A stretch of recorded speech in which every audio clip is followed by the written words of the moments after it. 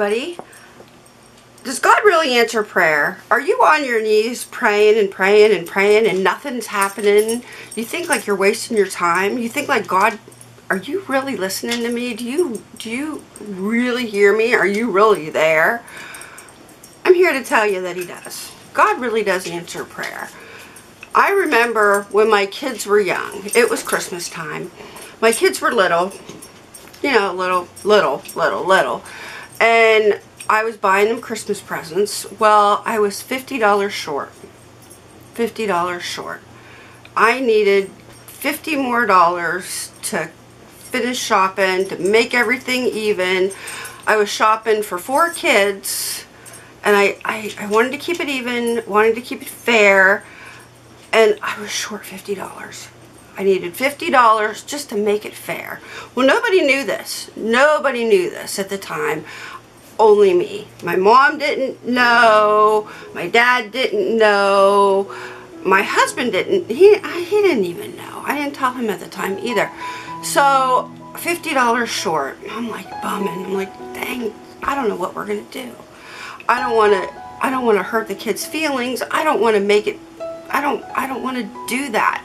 It needs all to be fair, and I'm praying, God, I don't know what we're gonna do, but I just need $50 more just to make it fair. I don't want anybody to hurt. I don't want to upset anybody. And you know what? I prayed that for a while. Every day. It was like, I don't know. And my heart was breaking because I wanted it to be even. I wanted it to be even for my kids. So what you know, one day I went out and got the mail, you know, and just a normal day. Wasn't thinking about anything, just doing it. Went and got the mail, brought it in and opened it. I'm like, there's a letter here. It was addressed to me, but there was no return address on it. No, nothing. So I'm like, what? Well, okay. Open the letter. Do you know what was in that letter? $50. There was a $50 bill in that letter. And I'm like, oh my gosh. Where did this come from? Nobody knew I needed $50 to buy one more thing to make everything even for my kids. And nobody knew. Nobody knew but me. And I'm like, oh.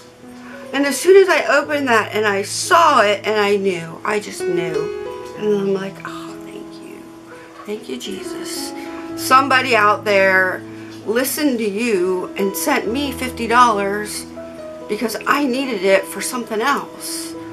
And I was like, oh, wow. Wow, isn't that amazing? Isn't that amazing?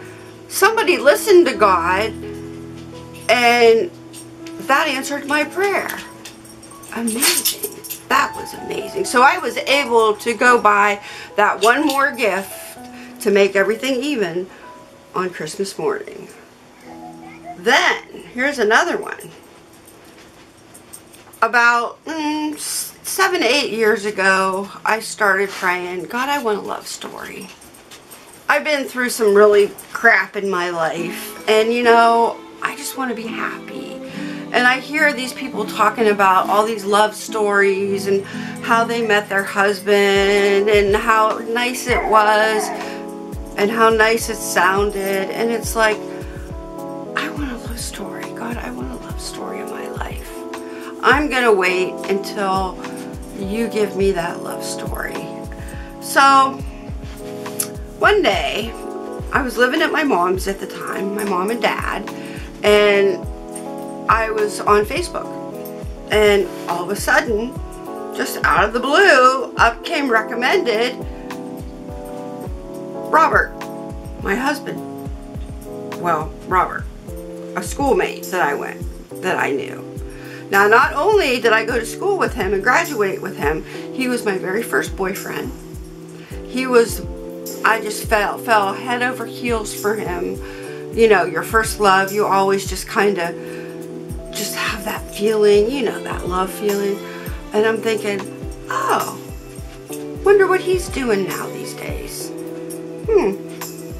That was my first boyfriend. I was his first girlfriend. And it was like 7th and 8th grade, maybe some in 9th grade. And then we broke up and went our separate ways. but I always still had this place in my heart for him because, you know, it's your first love. So anyway, I thought, wonder what he's doing. I don't know. So I just thought, well, should I friend him? I don't know, should I? Oh, why not? I friended him. And I'm sitting there, within 10 minutes, he accepted my friend request, and then he messaged me. Hi, how have you been? And I'm like, oh, I'm okay. And we got to talking back and forth, and I found out he was single. He was single. Yay, yay, yay. Yay for me. And I'm single too. So I thought, oh, this is exciting. This is exciting because that was my very first love, and I still had a little place in my heart for him. And I just thought, oh, this is cool. So we talked that night, and we talked the next night on Facebook, and we talked the next night on Facebook, and then he said, hey, can I call you? And I went, oh, okay, okay. So I gave him my phone number. So the next day, just doing my thing, you know, and my phone rings, and it was him. And I'm like, it's him, it's him, it's him. And I'm thinking, oh my gosh, oh my gosh, oh my gosh, what do I do? What do I do? What do I do? I did not answer the phone. I didn't answer it. I didn't answer it. I'm holding the phone in my hand, and I'm like, what do I do? I didn't answer it. Didn't answer it. So he left a voicemail, and I listened to the voicemail, and I'm like, I was so excited. I was so excited. So then I called him back. And we talked for a little bit, and he's like, do you want to go out, or you want to do something? And I'm like, oh, I was so nervous. Why was I so nervous? I mean, look how old I am, all right? I was so nervous. I'm like, yeah, we could do that. Okay. He's like, what about this Friday night? And I'm like, okay, okay, we could do something. I'm so nervous. He's like, well, what do you want to do? I said, I don't know. Let me get back with you. So I called my oldest daughter and told her, I said, oh my gosh, Amy, you're not going to believe this. And she's like, oh, that's cool. And she's like, well, I said Friday night. She's like, oh, well, I'm going to go to the bowling alley, and because her husband at the time worked at the bowling alley. She said, I'll be there. And I said, okay, I'll have him meet me at the bowling alley. You're going to be there? Yes, Mom, I'll be there. I said, all right, will you stay with me? I was so scared. I was so nervous. I don't know why. And she's like, Mom, are you serious? And she's like, oh, I got your back. What am I, like your wingman? What is this? And I said, yeah, you are. So my daughter Friday night came around, and it was like at the bowling alley. We went to the bowling alley. My daughter got there, and then I got there, and I'm talking to my daughter, and I'm so nervous, and she's laughing at me because I'm so nervous. And he walks in, and I'm like, oh, there he is. So he came over to the table, and he sat down, and we started talking, and everything then was okay. And he got to meet my daughter and my granddaughter that night because I wouldn't let her leave, and the night went well. So my daughter finally said, Mom, I have to go. And I said, okay. So we ended the night then. We went out and we talked for a little bit in the parking lot. And then he got in his truck and I got my car, and we went home. So that's all I could handle. I was so nervous. That was it. That's all I could handle. Well, the next day came along, and actually he called me that night, and he wanted, did you get home okay? Yeah, I'm okay. We talked for a little while on the phone that night, and it was okay. So then the next day, I think he came over. He came over to my mom and dad's house to see me, and then the rest is history. Here we are, married. We got married. Isn't that exciting? So God answered my prayer. I wanted a love story. I got a love story. I married my very, very, very, very first boyfriend that I still had a place in my heart for. And he is just absolutely awesome. He loves me unconditionally. He helps take care of me when I'm sick and can't move very well, because that happens. He loves my children like they're his. He treats my kids like they're his, and my grandkids too. In fact, my grandkids will walk in the room, where's G-Paw?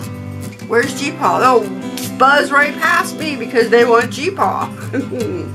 Alright, so God does answer prayer. He does. Hang in there and pray for something reasonable. I mean, you can't pray for $1 million. You know, that's not reasonable. You know, pray from your heart. Whatever's in your heart, and that's what you need, it'll happen. It may not be in your time. In fact, it won't be in your time, but it'll be in God's time, and it'll happen. Alright, if you liked the video, come back for more. Subscribe, like the video, give me a thumbs up, and I'll see you next time.